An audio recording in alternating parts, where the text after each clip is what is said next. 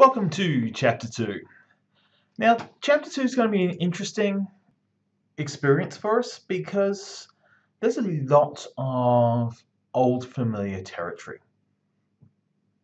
If you've done international marketing or consumer behavior or introduction to marketing, you will find some very familiar content ground, which is good.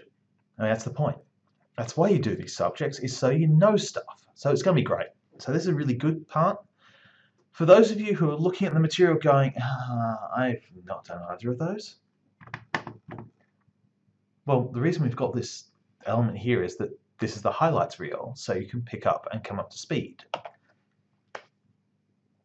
So the key elements to this is that the slide deck are going to be a much reduced and a very cut down set of highlights here because I'm going to get you to read the book, and that's one of the keys to this subject is co-creation and co-production. In the service dominant logic principle of customer co-creation, which is one of the things that underpins this subject, the textbook itself has the embedded service of education and learning. So when you read the book, you unlock that service. What we are going to talk about in this deck is we're going to talk about the 3 stages and draw your attention to some of the key areas that you need to be emphasizing.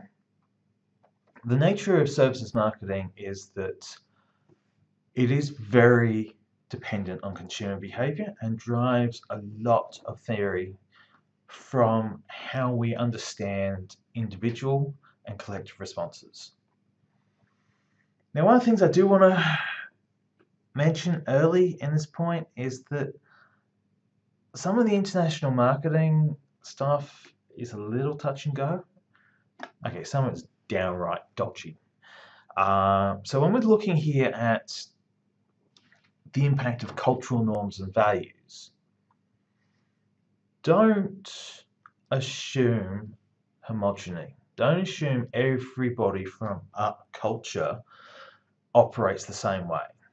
This isn't Star Trek where everyone wears the same jumpsuit and everyone on the planet has the same color jumpsuit apart from the bad guy.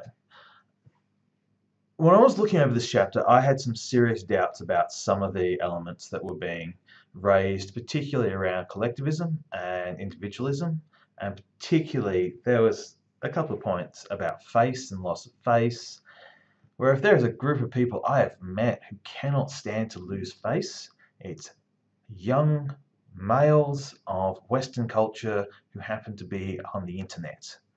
You go to YouTube, you go to video game forums, you play video games, you'll find a bunch of people who can't take loss of pride. They're bad at it. They just don't know how to deal with it. And if you're one of those people right now watching this video and you're starting to twitch, hiya. Thanks for proving my example. Awesome. So let's look here now at the 3 stages where services marketing and consumer behavior link together, and we need to be focusing on different key ideas and elements. So top of the list, in the pre-purchase decision making, a lot of old familiar territory. So again, information searches, evoke sets, this is drawing on stuff you should know from advertising theory. There's a return. This chapter has a really useful element in talking about the evaluation of alternatives. Now in chapter 1 we mentioned that search, experience and credence were going to be important, and here's the detail on them in this chapter. So I want to flag that, highlight that. That's a really key one you want to look at. The thing about the 3 attributes is that search puts you much closer to physical goods.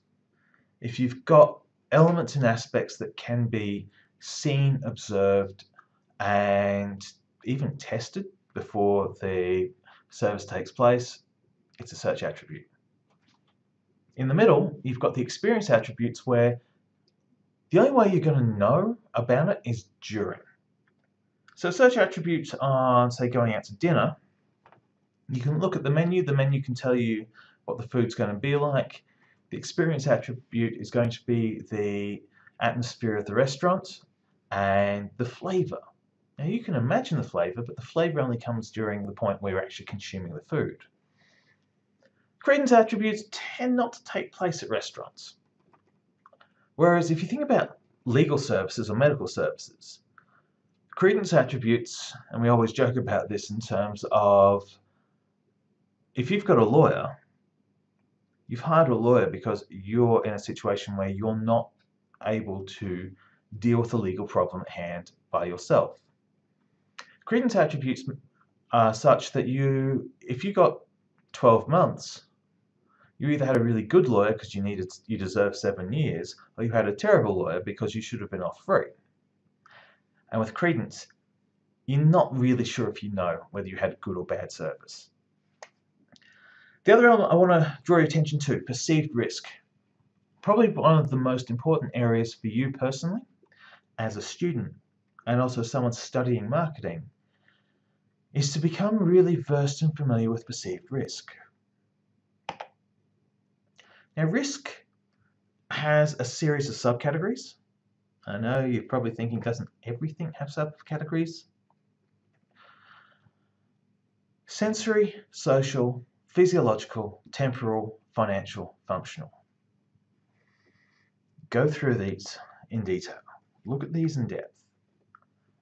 Sensory risk is really interesting in service delivery because sensory risk is much more apparent when the only thing you've got to judge is your own personal experience. What is my risk that I will experience a sensory overload in attempting to evaluate this service? Social risk is about the interaction with others.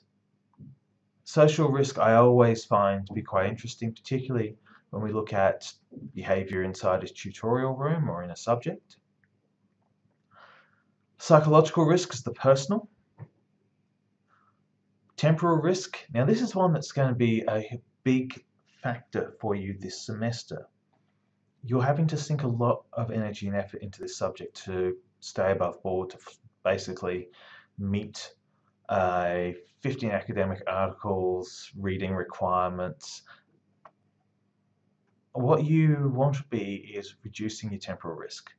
You want to be less worried that you are wasting time by engaging in content and more positively seeing that as an investment.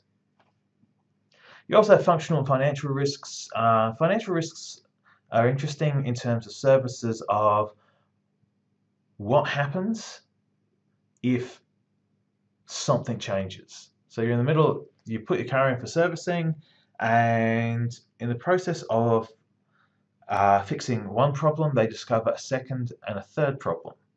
So suddenly you've got a budget blowout. And the number of times that I've had phone calls from the mechanic which has been, well, we found problem X and there was Y and Z in there as well. It's like, I know you have to ask for permission to fix the other two parts, but will the car run if you don't fix Y and Z? No? Well, I guess you're going to have to fix it. So there are certain points where financial risk becomes an element of services where the more effective the service is, the greater chance that you're going to uncover something you didn't expect. So with risk perception comes risk reduction. And there are a sequence of ways in which people will reduce risk. And one of the most important ones in this is the information search. Risk creates uncertainty. Uncertainty requires resolution. Now, the fact that you're at uncertainty means that you have insufficient information to process, to solve the problem. So risk will often trigger information searches. It can trigger evaluation through word of mouth, seeking out word of mouth. And particularly when we're looking at something like a social risk, this is where you will pose the question and throw in the asking for a friend. would people think less of me if I was to go to this particular nightclub? Just asking for a friend. You also, on your information search at the service itself, you'll seek additional information from the employees. Pre-service, you'll look at reviews. Post-service, you'll look at reviews. You'll find it, particularly if you've come out of a service experience and you're unsure. Like, have you ever gone to a movie, come out of the movie, not been sure about it, and then proceeded to Google the movie and look at the IMDb reviews and go to Rotten Tomatoes and look at the reviews? You are trying to reduce cognitive dissonance and risk perception through additional information. During the service, now again, pull up link your thoughts. Credence, search, experience. Those are your three attributes. So you've got to think about your attributes here. How will your attributes overlap with your risk reduction protocols? On a credence, it's really hard to get that extra information. On a experience, you're going to be dependent on the service cues. On a search, you've got the opportunity to find out a lot of information through prior to the service. But during the service, there'll be a lot of cue triggering that you'll be looking for. You'll be looking at, is there a warranty? Is there a guarantee? Is there if I'm not satisfied, can I at least alleviate my financial risk? Sure, I'm not going to get that time back, but at least I got the cash, right? This is also why when you've had a bad experience in a movie, quite often your commentary is to the effect of, well, there's 2 hours of my life I won't get back. You wouldn't have got those 2 hours back any other set of conditions, but you felt the loss of those 2 hours because it was such a bad movie.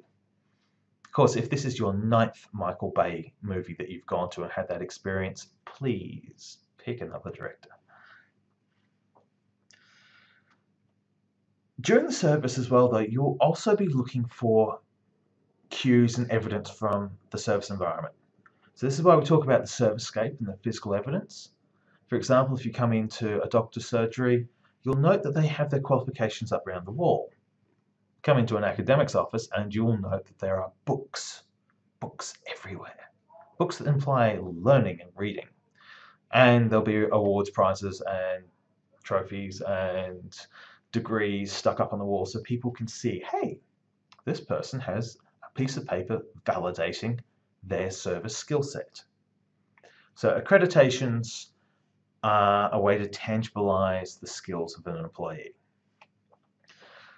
Finally, on the risk reduction is, for high risk, a lot of people will, once they find a service that they become comfortable with, it will create a barrier for them to move. The idea of, it could start even being a bad service. They could be going like, yeah, I know I'm getting a bad service now, but it could be worse if I go somewhere else. If you ever find yourself at that point, go somewhere else. It will be better. Also, particularly if you're with a group of friends and you're still going to the same place and you're liking it less and less each time, go somewhere different. All right, let's talk a couple of theoretical models. The service encounter. This is the Zethamol, Berry, and Parashimmerman. Zethamol later goes on with Parashimmerman to create the SurfQual model. Zethamol teams up with Bittner and creates the service gap model. Zethamol's one of the big influential names in services, probably one of the smartest people to have worked in the field. So opportunity exists to look at their work, always look at it. So the service encounter consists of a sequence of parts. You'll note that we have the customer sitting down on one side here. So we have the individual needs of the customer, what they believe is possible to take place in the service, the context, the situational factors of the service. So think back to consumer behavior, all the different situational factors. And these create two mental parameters. You have the desired service, which is an upper statement, so a top-end statement, and you have an adequate service, and this is the lower end statement. So the gap between desired and adequate is referred to as the zone of tolerance. And the zone of tolerance basically is if you deliver a service between adequate and desired, customer will be okay with that, and it's an acceptable service. It's fine. If you go over better than the desired service, it's called delight, and the customer is more than fine. The customer is happy. The customer is delighted. What tends to happen though is that if you delight a customer, it moves up the benchmark of what adequate and desired look like, so it shifts upwards. An adequate service, if you go below it, is a service failure. And the adequate service, the bottom line on an adequate service is the perception of the customer, not necessarily anything objective that you come up with in your service designs. Now, what influences desired and adequate is these factors of the past experience. So if you've gone somewhere and you know the food's okay, so you've got a selection of possible places you could go for lunch, and you have the one that you know is it's okay, it's tolerable, it's fast. So it's the adequacy comes from the speed, the flavour is not brilliant but acceptable, and the desired service is so long as I don't get food poisoning and I'm back at work in 20. And you go there and you get something, you know, there's actual flavour in the food today. You're delighted. You had a very low expectation, so a benchmark from your prior experiences, you can have low expectations that get exceeded. You're also looking at here the zone of tolerance, and the desired and the adequacy comes from word of mouth, what others have described the service to you as, and what you've experienced from rival firms that offer a similar product offer.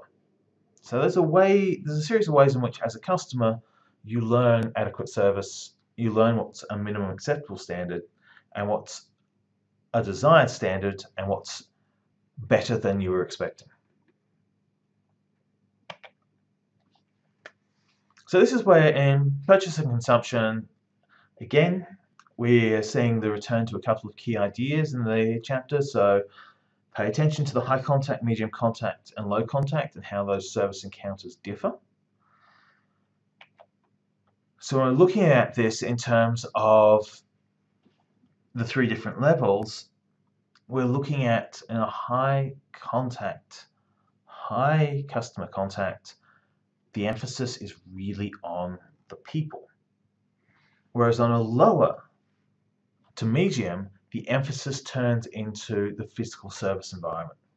So it's people versus servicescape in a certain aspect. So you've got to be looking for that. All right, it's a couple more quite significant, quite important frameworks for you to go off and read, assess, and get a grip on. And role theory. Look, this is one of the big ones. So when we start talking about service roles and service role theory, get back to that Grove original paper. Go have a look at that. There's the reference in the textbook. Go track it down. Go give that another read. But basically, a service role is, you know, when you go to a service that there are, because you are co-producing and you are participating, there are certain behaviours you need to undertake. And you learn those behaviours during the delivery of the service. To assist that, you find that there are service cues. And this is cue as in trigger rather than line of people. So the service cue is when there's an action, it may require a corresponding reaction from you, or when you take an action, that the staff will react to you. So you walk into we take a complicated service exchange. You walk into McDonald's, you walk up to place an order. The "Hi, may I help you?" is your trigger to place your order. Now, the design of the menus being at an angle over the head of the service staff is that your unspoken cue is you are to have made your decision whilst you are lining up. So you can see the menus, make your decisions, and then play your role. There will be a series of action-reaction triggers. Would you like fries with that? Would you like a drink with that? Is that all? Dine in, take away. Cues to contextualize and give additional information to the service staff so they know how to prepare your, how to make certain that they have given you what you want, and also how to prepare the appropriate delivery platform. So there's cues, actions and reactions. There's also expectations. There are sequences. And if you're like me and you go on to study services marketing for an extended period, you will occasionally forget and get out of sequence because you've paid attention and you know people's scripts. And before now, I have answered the entire service script, one of the restaurants that I frequent, Nando's. Every now and then I forget that I'm supposed to let the staff member ask me the questions, and particularly if I'm tired, I will answer in sequence and just neatly respond to all the things that they're supposed to ask before they've had a chance to ask. Occasionally they'll look baffled at me, and sometimes they'll just go, okay, it's clearly shops here too often. But your expectations become sequences that you have learnt from experience, so you know trigger, response, call, reaction. So this brings us down to the whole idea of the role congruence. When we're in a service, are we playing our role? Are we doing the right thing? Now, if I'm answering the questions before the staff member has a chance to ask, I'm not playing my role properly. I'm out of sequence. No, I'm not more effective. No, I'm not more efficient. In fact, I am less effective and less efficient because I am not fitting into, by answering before that's been asked, they still have to think through those questions. Now I'm just being annoying rather than being helpful. So I can just slow down and wait for the triggers in order to give my responses. Also, because sometimes the triggers come from on-screen prompts, and if I am moving faster than the prompting, that's not helping. So if you know the theory, if you know the role, and you know what the cues are, and you're not playing your part in the role, you're not doing your service properly. So the other aspect of role theory is that there's a section in the chapter on scripting and control, and I want you to read that. And I want you to read that specifically because I want you to read it and look at how that theory of scripting and control is taking place as you are engaging with co-creating, doing the learning, self-producing the learning experience here through co-creation. How is scripting and controlling taking effect here? So it's a meta element for you to look at. All right, continuing down to the consumer needs and values. Again, we're talking CB theory, so one of the things that we want to talk about is during the service encounter. There are 4 critical, absolutely mission critical consumer needs to have under control in the service encounter. Security, and that is the sense of safety inside the service, particularly if you are engaging in a service that has a level of risk to it. You can reduce the risk by perceived safety. Actual safety is also helpful, but perceived safety matters. It's entirely possible to have a very safe, very secure, very security conscious, physically safe, economically safe service that is psychologically terrifying because there are so many psychological cues about the level of danger involved. So it's got to be perceived safe as well as safe. Respect, an important facet here is that sense of being valued as a person. Inside a service, it can occasionally be, you know that you are money for services. You know it's a transaction. You know it's a financial relationship, but you don't want to feel like you're just being processed. You want to feel like you're actually still a person. which is why it's vital to never refer to your customers as revenue units to their face. Always important. Esteem is also about the fact that during the service experience, unless you're paying for your ego to be broken, beaten down, and generally reassessed, you want to be treated well as a person, and you want to come out of it with your pride intact. Unless, of course, you are doing some form of physical fitness training program, in which case you park your pride at the door, because that's one of the things you're going there for. Fairness and equity. You also want to feel that during the service, that someone of a customer of a similar nature to you is getting a similar treatment. You don't want to feel that somebody's getting a better deal. Now, if there are tiers and structures, so there's a gold class, a silver class, a bronze class, and an aluminium class, you want to make it clear distinctions and differentiations so that the people in aluminium know that the people who are getting the special treatment aren't in the same category, so there's no equity or fairness issue. It's like, yeah, I'm in aluminium, I'm in the cheap seats. I'm in the cheap seats. Therefore, I expect less than in the expensive seats. Simultaneously, if you're in the cheap seats and it's quite obvious you're getting a better deal than the people in the gold tier, that's breaching fairness and equity. So just treatment is literally that. It has to be just to the level of customer that you are. All right, another theoretical framework that becomes important over the length of the semester, the critical incident. These are the points where the customer interacts with the service staff, and we've got three of the important ones here on screen. Critical incidents will recur when we start talking about the role of the customer and the role of the employee, but they're also about understanding that additional element of the marketing mix about people. They show up again in service design and service blueprinting. So it's a good theory, an important theory, and one that I want you to get to familiarize. It's a theory that works well in a lot of assessment. It's a theory that sits alongside a lot of assessment frameworks quite well. So a critical incident is where there is a significant customer satisfaction or customer dissatisfaction event. Now, a significant customer satisfaction event, a critical success, is as important to map, understand, analyze, and possibly shut down as is customer dissatisfaction.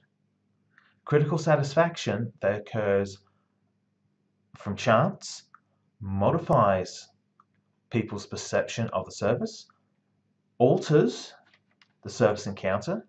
So a critical incident is you want the critical incident to sit inside the zone of tolerance or towards desired. If it's inadequate, you're going to trigger service recovery, which is towards the end of the book.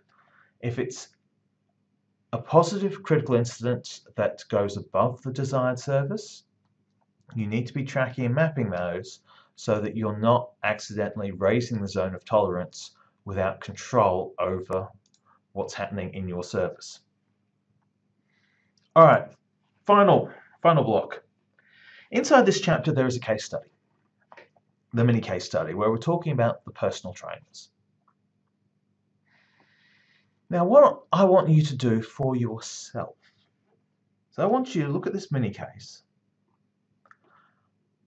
and I want you to address these 4 questions. Now, we're not going to talk about this case in the tutorials. We're not going to talk about this case anywhere else. This is about you co-creating value. So the case questions, 3 of them are in the book. The 4th one I want to raise your attention to. How will the clients co-create the value they're going to get from personal training? And this is what I want you to think about here in this case is looking at the theory, looking at the frameworks, looking at the elements you've seen thus far that in the chapters, how does co-creation kick into gear for personal training? Now, if you're not familiar with co-creation and you're not conversant with it, That's where you've got to go off and do your own research. Boot up Google Scholar, boot up Google, throw in the words co-creation and co-create and learn a bit. Alright, that's the chapter. So here's your checklist. The video, read the book chapter. Remember, as you're reading, take notes, be engaged.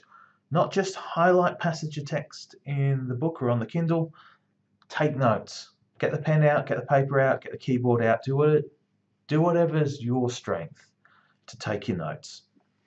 Prep your cheat questions, get your readings together. Remember, your lit review is an ongoing process, so each chapter comes with a reading. But also, have a think about this. This is a question for you. What are the risks associated with a tutorial discussion?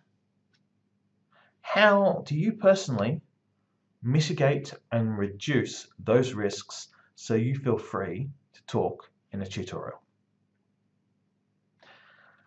As always, if you need me, there's my contact points, and that's a wrap for this chapter.